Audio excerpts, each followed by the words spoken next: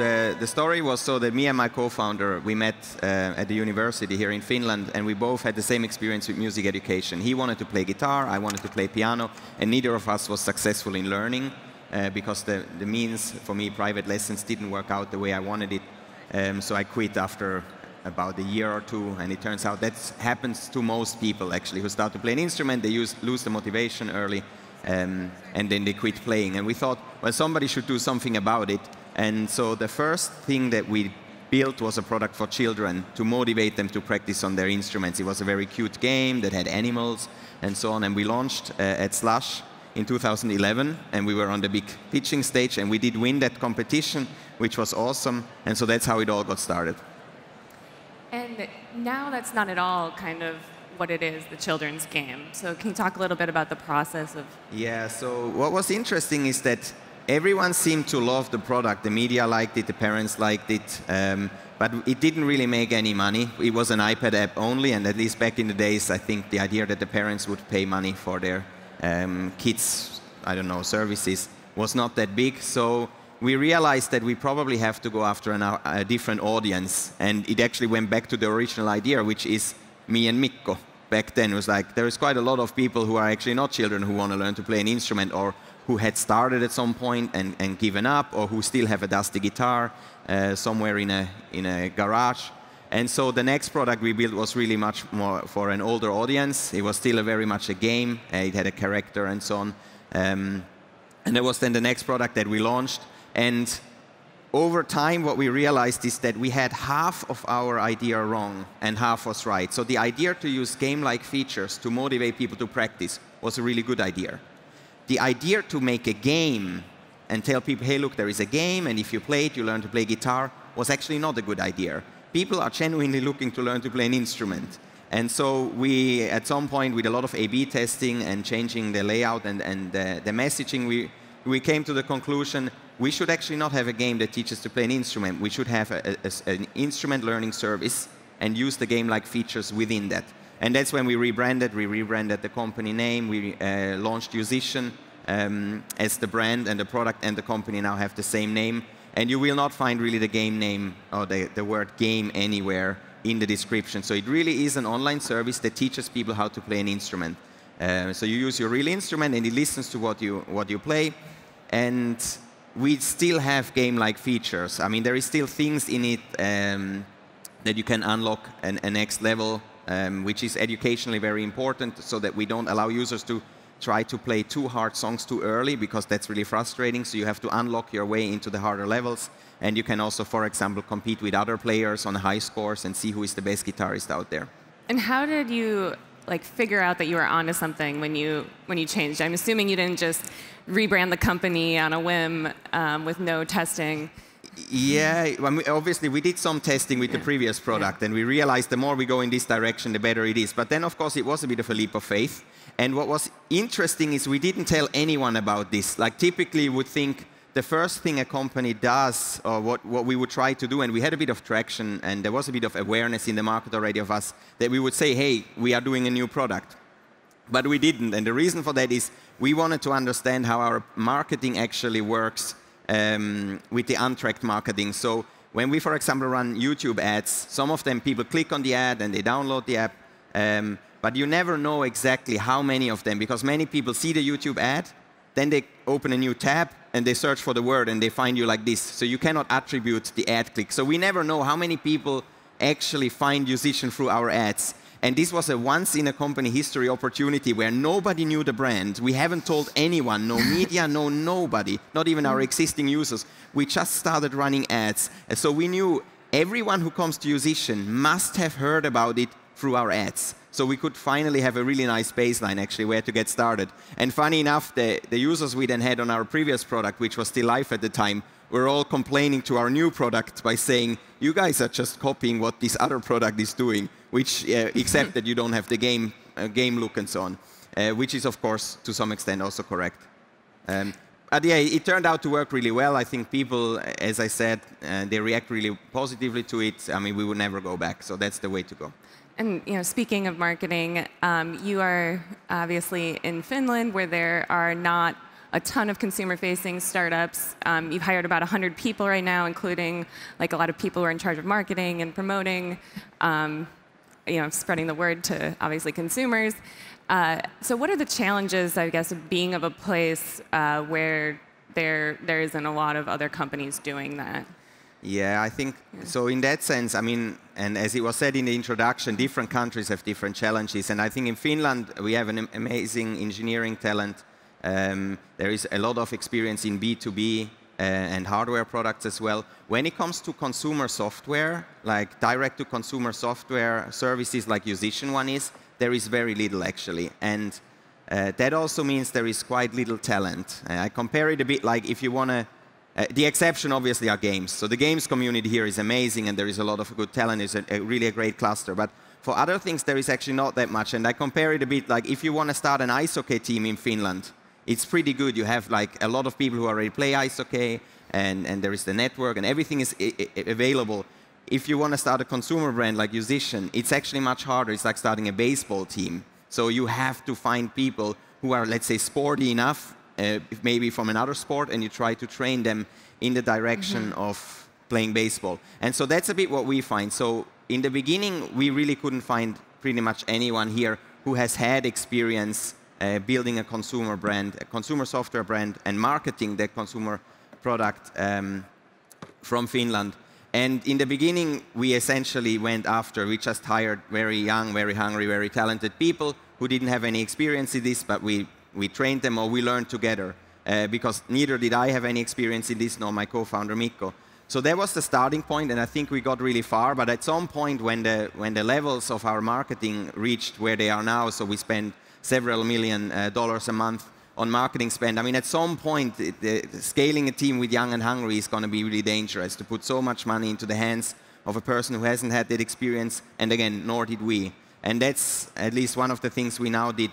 I mean, in the beginning, you start importing people, so we try to actually find people to move over to Finland who have that experience, and that worked for some roles, and it was harder for other roles. But now we actually, in the beginning of this year, we opened an office in New York, specifically for that reason. So in New York, there is a lot of talent who have actually done and have run marketing campaigns and marketing at this level and this scale. And so we have a team of about 10 people now in New York. Yeah, it's so interesting to hear you talk about your challenges finding marketing people because being based in New York a long time, I often hear a lot about how hard it is to find engineers and how there's just marketing people everywhere. So perhaps an exchange program. Yeah, we could do an exchange program. I think it's, to be fair, I think it's also difficult to find engineers here. It's definitely not as difficult as it is probably in Silicon Valley or in New York.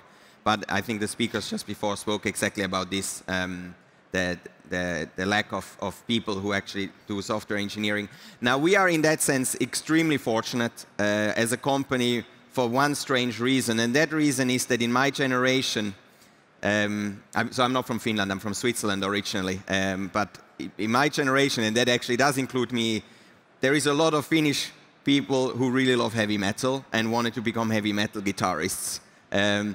And so at some point probably turned out, well, that's not the most safe or feasible career choice, so let's do something else. And many of them then got into coding. So as it turns out, there is a lot of people in this country who are really good at coding and really good at guitar. And for them, we are a very nice and very attractive workplace because many of our teammates or of our engineers, they actually do work in such a way that they have to test the program. So almost all of us have an instrument standing next to their desk, a guitar, and you can see people play a lot.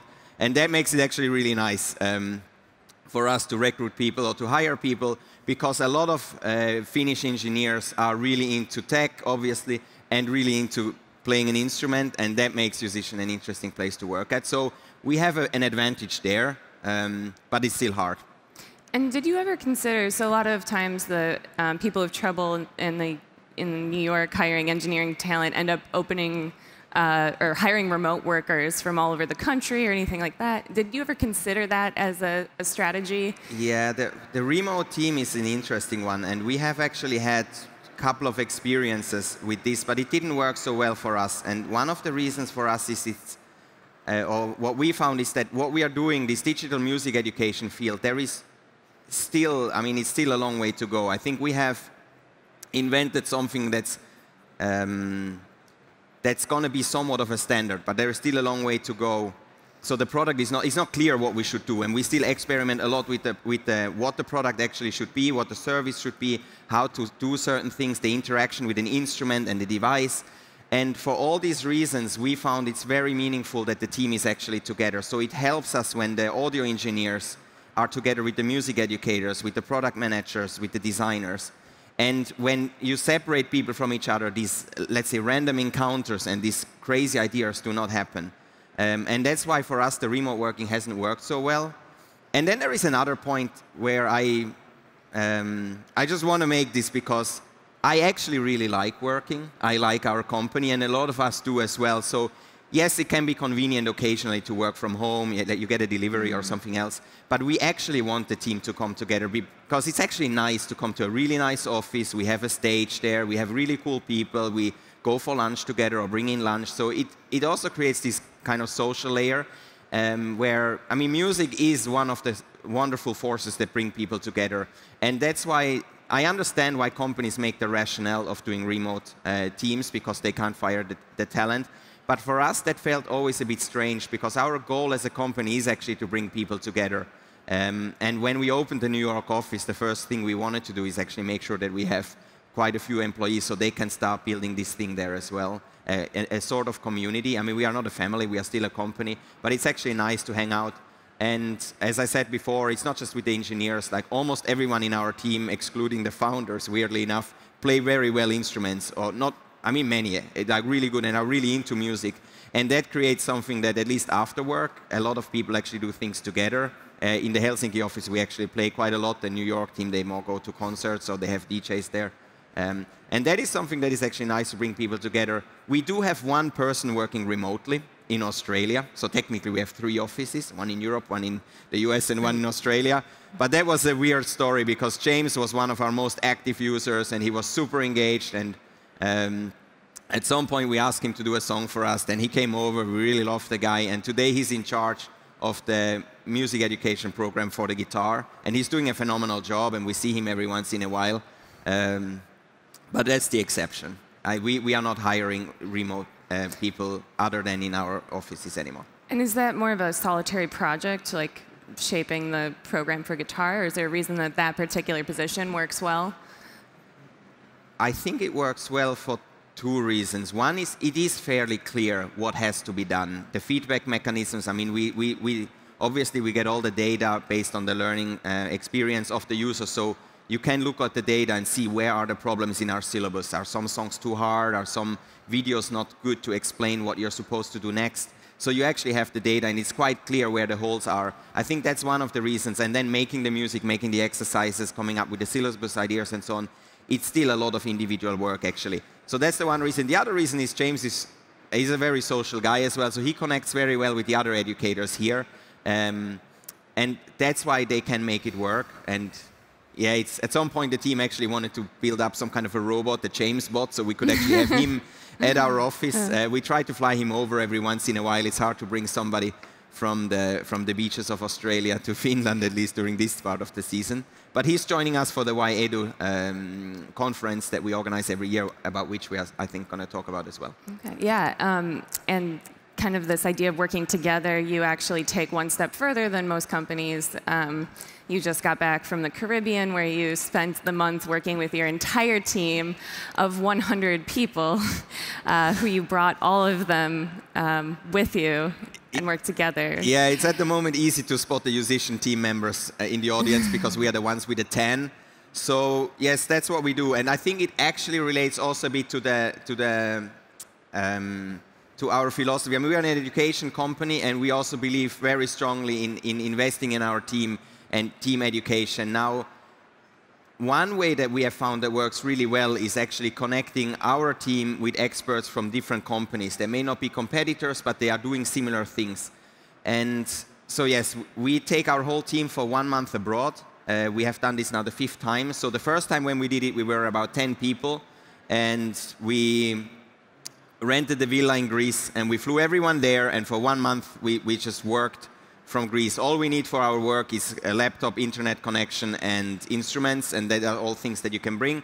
So we spent a month there, and then it worked so well. The team really liked it. It was great for the team spirit and getting people together. And so we did it every year. So after Greece, we went to Thailand, to Tenerife. Last year we were in Bali, and just like on Sunday I returned from Curaçao in the Caribbean, where we were now 100 people. And I mean, it's becoming different challenges and so on, but it's actually quite amazing to take the team there and I mean, obviously we do work there, but for 3 weeks, but the first week is a very different week.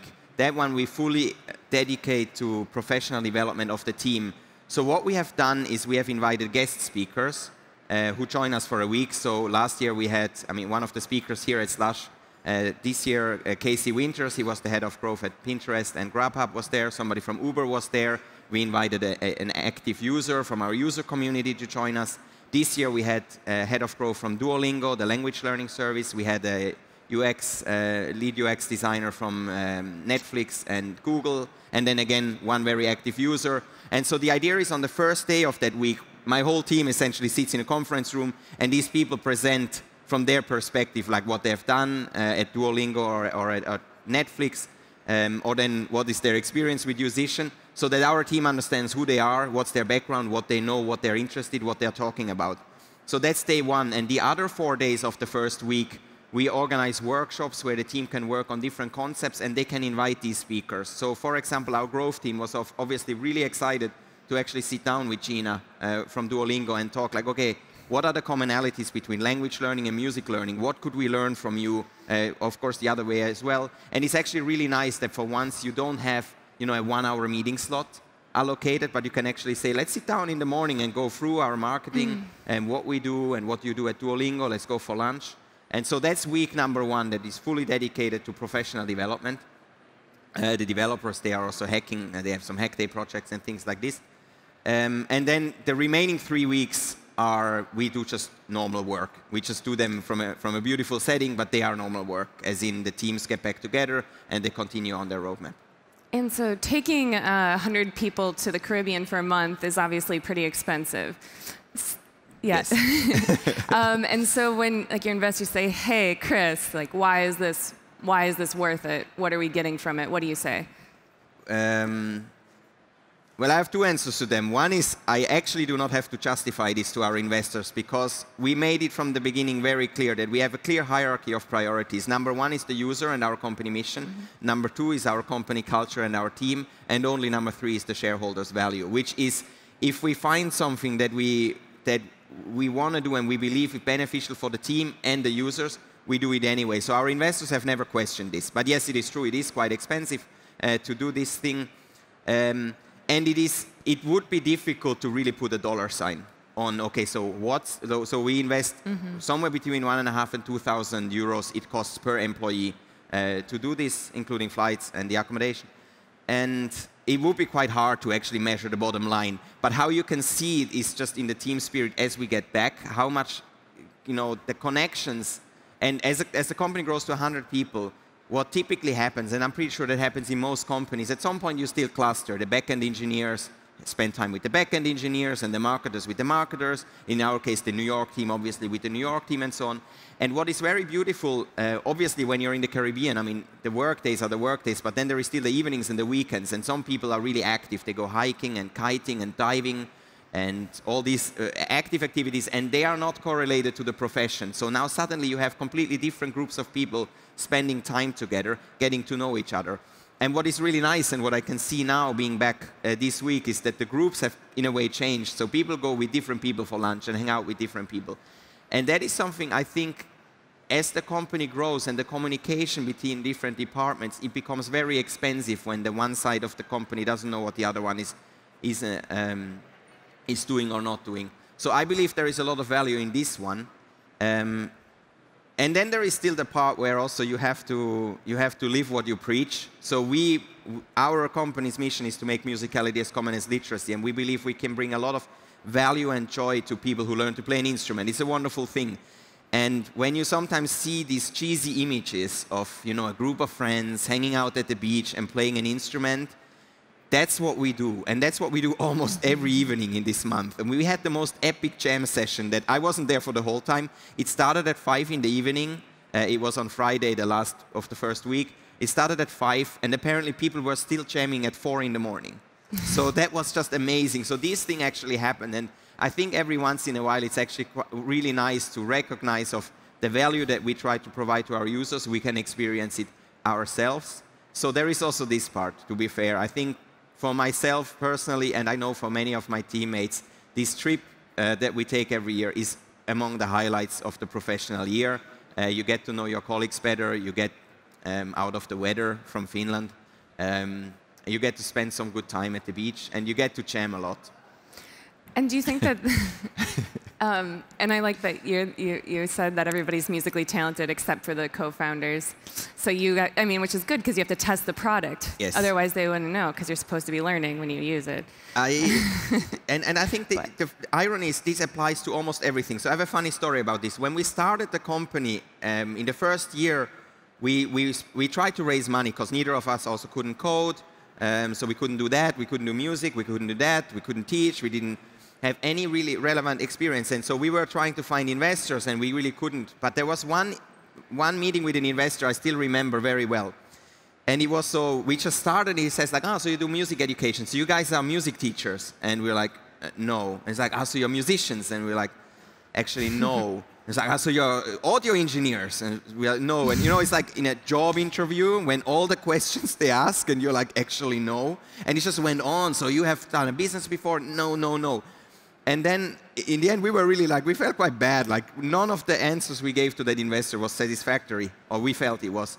And then his answer was like, that's brilliant. This is where innovation comes from, when completely new and fresh minds think about an old problem. So this is really great. And it was actually quite nice to hear that. And we asked him, like, so are you going to invest? And he said, oh, no, no, no, that's a different topic, but I love that you guys are doing it. And so the whole company is actually built around the idea that since we know that we do not know, our job is not to try to invent the future. Our job is to find the very best people that we can in each area, games, education, software engineering, music, and let them do their job, get out of their way. And for me, actually, it's quite nice to still remain the naive person who is coming and sees this product and says, listen, guys, I know you have studied music for many, many years. I haven't. I don't understand what you're talking about here. If I don't understand it, our users most likely won't either. So let's make this simpler. And I think it's actually a nice position to be in. Seems very nice. So unfortunately, we're out of time. But thank you so much for talking. Thank you very much for the interview, and thanks for having me, and have a nice day.